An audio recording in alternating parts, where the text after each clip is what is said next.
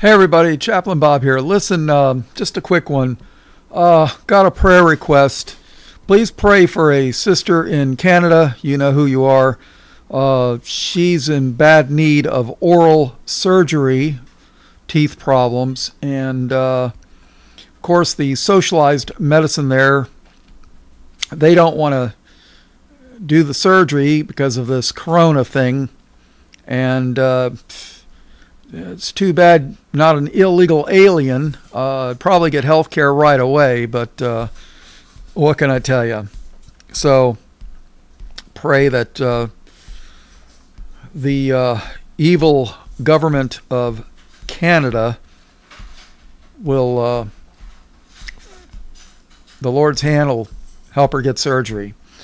All right, all praise to Jesus. Amen.